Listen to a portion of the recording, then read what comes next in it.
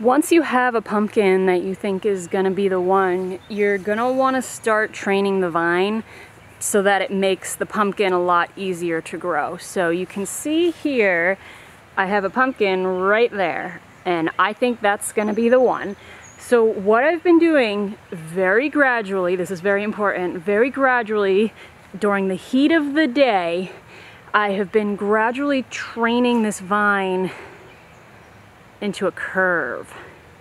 The reason being is if this vine was flat, the pumpkin's gonna grow into it.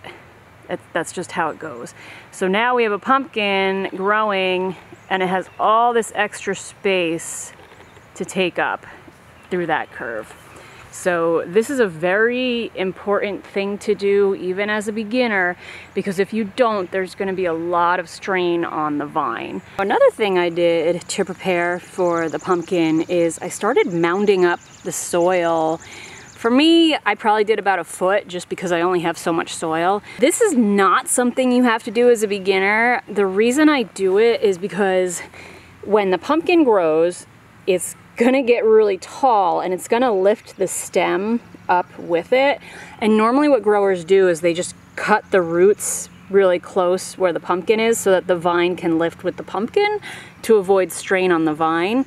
But I want my vines to have roots. So I want a root here, I want a root there, I want a root there. And the only way to have a root but still allow the pumpkin to lift up is to mound the dirt up. So when I first pollinate it, I'm gonna have to have some supports for the pumpkin, and then I'll gradually get rid of the supports as the pumpkin gets bigger. And that'll give me a chance to have roots as close to the pumpkin as possible, because those roots are what really supply the pumpkin the most. If you wanna control the genetics of your pumpkin, it's important to survey your plant every day to figure out when you have a female that's ready to pollinate. Now there's two types of flowers on the pumpkin. There's a female flower and a male flower. You can tell the difference because the female flower has a little pumpkin at the base. So this one in the frame right now is a female flower. Now, how do you know when it's gonna open? Well, it takes a little practice, but in general, it starts off as all green in this flower area, and the day before it's gonna pollinate and open up, it's gonna start to turn yellow here at the tip and start to swell up a little.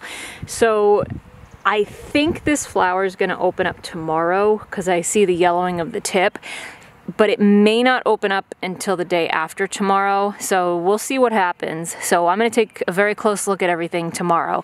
Now, if I want to control the pollination, I have to cover up the flower so it doesn't open itself to the insects, because once insects get into it, all the pollen that they've been touching from other plants will now have contaminated this flower.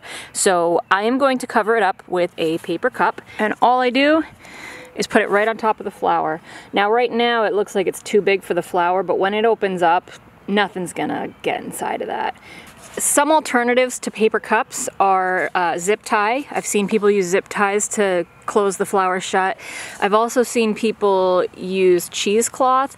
I'm not a fan of cheesecloth because I don't know how big pollen is, but I worry that the pollen could make its way through the little mesh parts of the cheesecloth. So I recommend either doing a paper cup or a zip tie.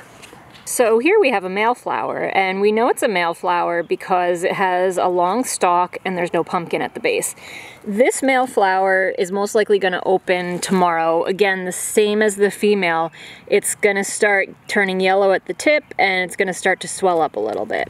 Now, if you look to the left of it, you'll see another male flower. The male flowers are way more abundant on the pumpkin plants, and there's lots and lots of them. Now you can see the one on the left is still immature. That is not ready to open. You'll see a male flower that opened up most likely today. So that pollen is too old to use tomorrow. So what we're gonna do is go back to this guy and we're gonna put a cup on him because he's gonna open up tomorrow too. Now you wanna do this for as many males as possible because you want as much pollen on the female as you can. So go around your plant, find all the males that look like they're gonna open up tomorrow, and you may not be 100% perfect with it, but just do your best. Cover them all with cups, and then I'll show you what to do with them tomorrow. All right, it's the moment of truth. Did our flower open up? Based on how the cup is positioned, it looks like it has. So let's take a look at it. Woohoo! So getting a closer look at the flower, you can see that it has 4 lobes. 1, 2, 3, 4. They used to think that the number of lobes correlated to the size of the pumpkin, but that's been disproven. There is some suggestion that the symmetry of the lobes will contribute to the symmetry of the pumpkin. So we like symmetrical lobes. So here I have picked some of my male flowers. The more the better. Technically you only need 1 little grain of pollen to touch each lobe, but again, the more pollen you have, the more chance you have of success. Now the next thing I'm gonna do is I'm gonna take each male and I'm just gonna gently peel the flowers off. You don't wanna be too rough with it because you don't wanna knock all the pollen off. Now if you look closely, you should be able to see all the little pollen grains on this stigma. And we're gonna use this as a paintbrush and paint the female with the male.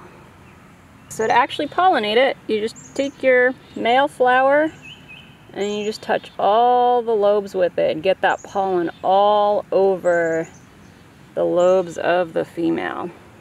Sometimes I'll tap it and just rub it all over. And you're gonna do this with every single male, and that should be more than enough.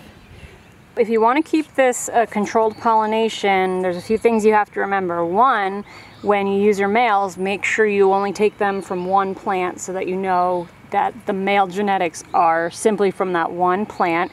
And you also have to make sure those males are covered up, as we discussed earlier.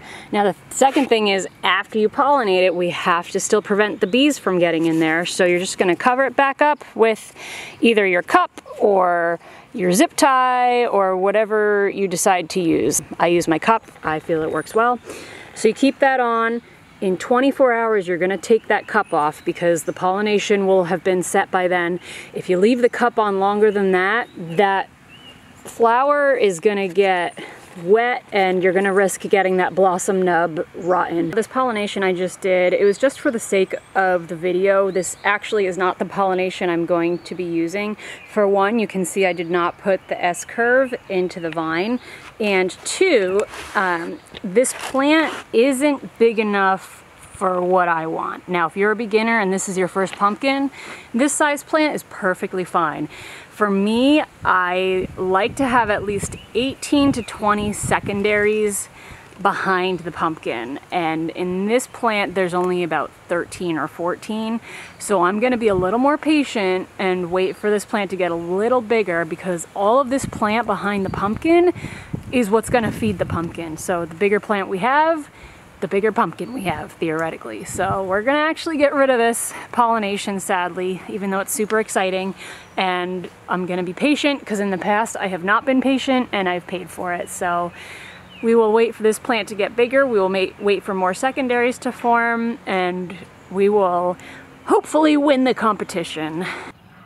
It's been 24 hours since I pollinated the pumpkin, so it is now the next morning. So what I do is I take the cup off. After 24 hours, the pollination either took or it didn't, so there's no need for the cup anymore. And then the next thing I'm gonna do, which you don't have to do, but I do because it prevents the blossom nub from rotting, is I just start removing the petals of the leaf. I don't remove it all, like I still leave a little bit there. Eventually it'll loosen up and just fall off on its own. If you force it, it might rip things you don't want to rip. The reason I do this is basically to keep this area nice and aired out. Otherwise, the flower will just close in over it, and I've had my blossom nubs get moldy.